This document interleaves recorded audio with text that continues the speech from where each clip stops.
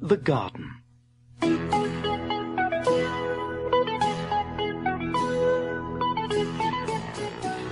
A princess is coming to visit our country, said Lion. How can we show her how happy we are to see her? We could all bow, said Hippo. But then some of us aren't really the right shape for bowing. We could all cheer, said Elephant. But we might frighten her. We could dance, said Giraffe. Lion looked at Hippo and tried to imagine him dancing. He shook his head, and all the animals sighed. Then Brown Bird, who had listened quietly, chirruped shyly, "Couldn't we make a garden? Princesses love flowers."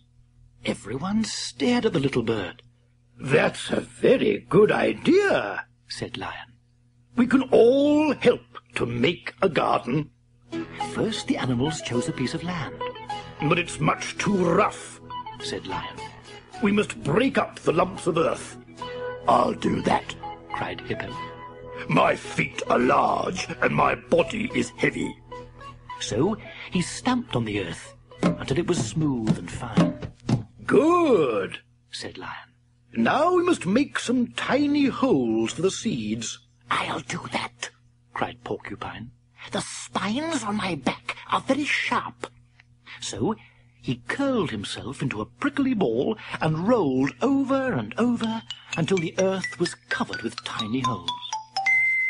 Good, said Lion. Now we must plant the flower seeds. I'll do that, cried Grasshopper. I'm light and quick. So he jumped lightly and quickly over the earth, planting all the seeds. Good, said Lion. Now we must water the garden. I'll do that, cried Elephant. I'll use my trunk.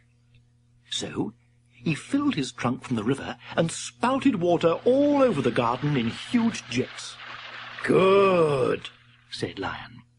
Now we must keep a lookout for Monkey, so that he won't come and spoil our garden.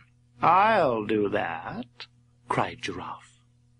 He stretched his long neck and peered this way and that. Brown Bird hung his head. He had wanted to help, but it seemed that a small brown bird was useless. Soon the tiny seedlings began to grow. And when Lion looked one day, he shook his head and growled, Weeds! They'll spoil our garden. Who will pull them up? None of the animals spoke. They looked at the ground and shuffled their feet. Then Hippo said, My feet are too big. I can't weed. My spines would scratch the leaves, said Porcupine, making an excuse. The weeds are much too heavy for me, said Grasshopper. My trunk would simply break the stems, said Elephant.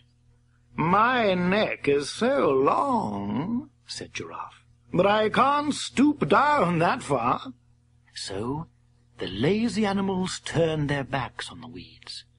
But Brown Bird flew down into the garden. With his tiny beak, he tugged at a weed, then flew away and dropped it behind a thorn bush. Then back he flew to tug at another weed. The roots were strong, and his beak was tiny, and there were times when his wings ached.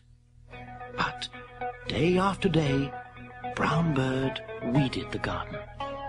At last his work was finished. Not one weed could be seen. The red, blue, and yellow flowers had grown up tall and straight.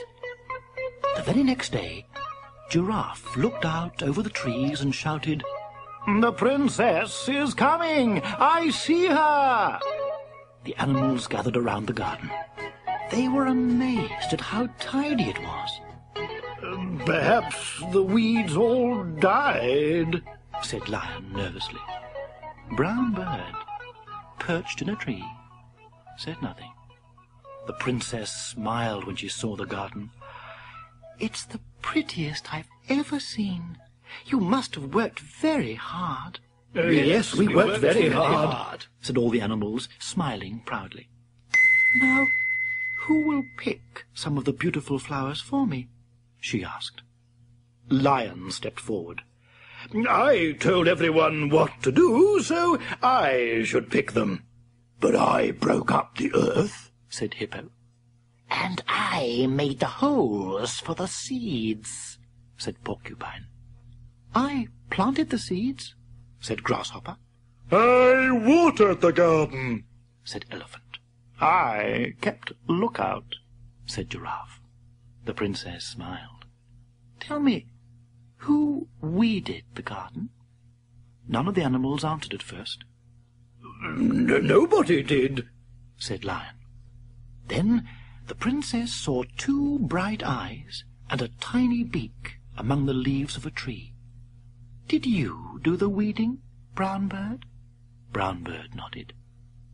"Then you shall pick the flowers for me," said the Princess, "for you must have worked harder and longer than anyone."